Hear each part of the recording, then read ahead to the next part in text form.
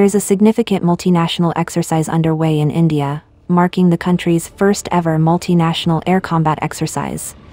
Some of the most renowned and sophisticated aircraft are participating, including the Rafale and Eurofighter Typhoon from Germany, the UK, and Spain.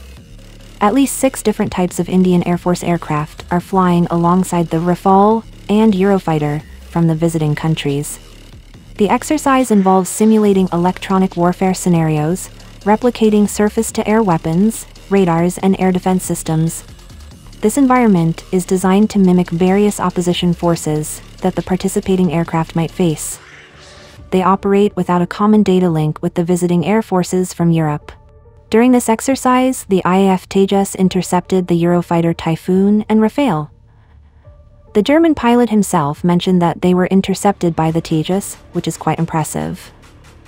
I flew in today and it was really great that the Indian aircraft came up and intercepted us.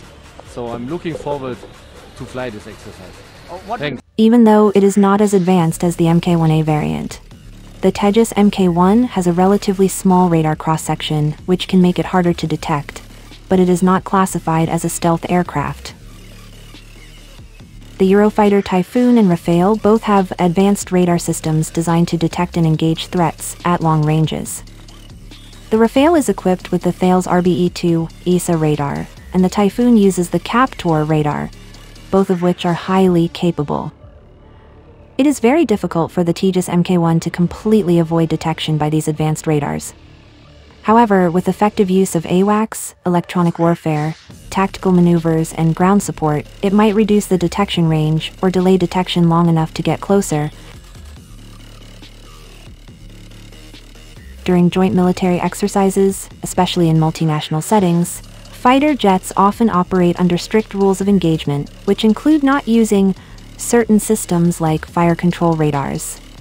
Fire control radars emit specific frequencies and patterns that can be used to identify the aircraft's radar systems.